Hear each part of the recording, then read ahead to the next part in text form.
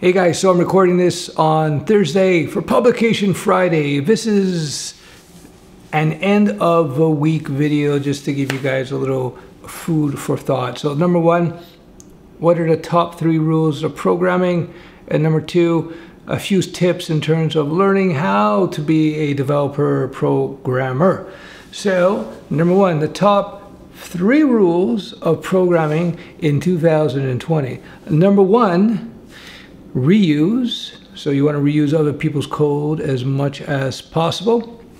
Number 2, the second of the top 3 rules of programming is reuse. You want to reuse other people's code as much as possible. And the third of the top 3 rules of programming is, of course, eat hot dogs. No, reuse again. You want to reuse your code or reuse code from other people. Now, to show you how important code reuse is in terms of software development, just look at the basic principles of object-oriented programming. One of the basic ideas, if you will, one of the basic goals of object-oriented programming is to write reusable code. Now, this is a whole different subject in of itself. It's a bit of a unicorn, in fact, with a lot of code. But yeah, reuse, top 3 rules of software development. And that means when you are looking to build something new, the first thing you do is you look at what else has already been built in terms of systems, in terms of frameworks, in terms of libraries, in terms of APIs. That's the first thing you have to do as a coder. Not start architecting, not start writing libraries. No. You got a project, just put it on your desk. You sort of come up with a basic idea of what you need. And then you go out there on the interwebs and you see if anybody else has produced something close to what you need, if not exactly what you need. To start rewriting code from scratch is not a smart way to go.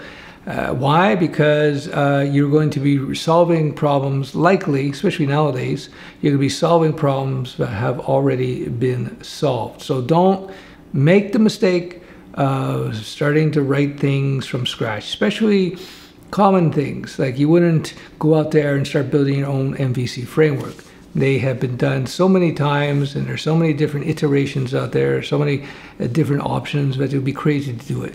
Would you build your own content management system from scratch these days?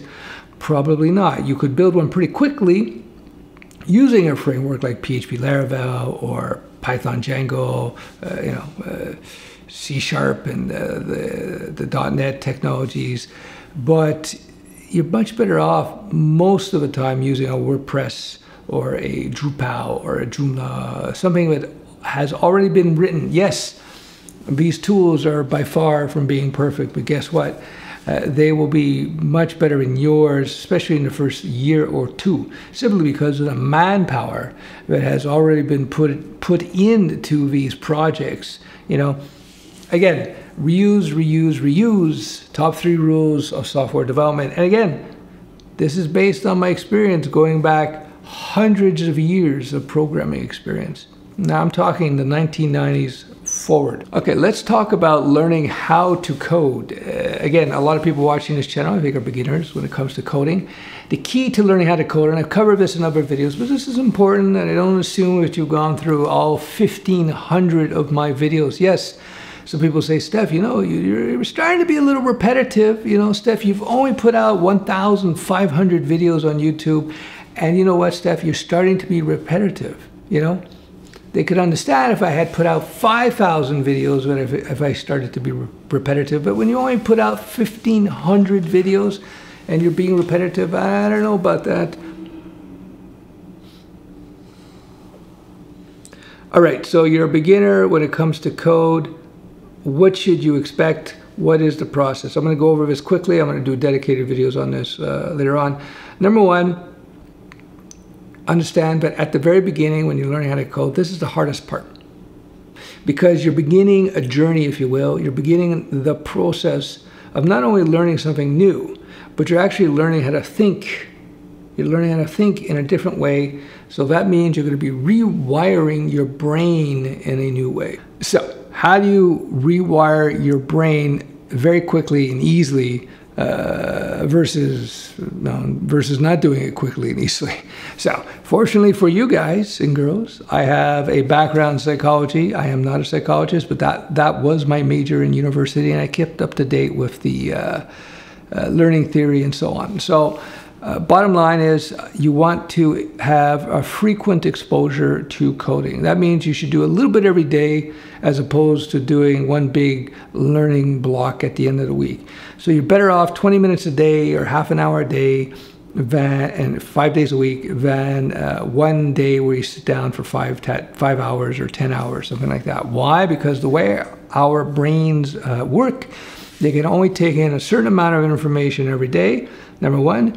Number two, they need time, the brains need time to rest in between learning sessions so it can, it can parse through, it can process all that new information.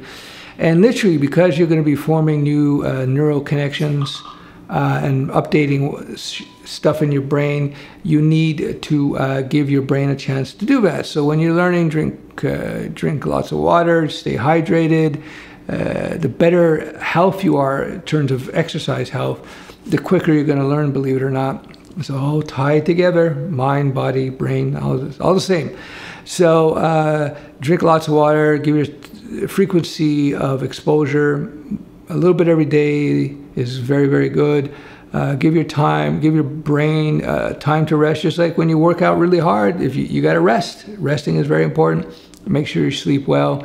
And yes, you will hit walls. You will hit walls, meaning you will hit points where you're like, I don't understand this. I'm having headaches. That's a good sign. That means you're doing something new. If you're training, and if you're not training where you don't feel a little bit sore or fatigued the same day or the next day, then you're not really breaking any new ground. You're not doing anything new. You're not pushing your body to the next level. If you're learning and it's just all peaches and cream and strolling through the fields on a sunny day, yeah, you're not breaking new ground. Now, structured courses will teach you how to write code very quickly and easily, but you're gonna have to expect you're gonna hit roadblocks. You're gonna hit points in your learning process where you're just like, I don't quite get this. I don't understand. Don't worry. You do your 20 minutes minimum a day. You give yourself break times. Do as I just said. And what will happen is then one day you wake up and you're gonna go, I understand everything. So what's the last secret lesson of learning to code? Don't learn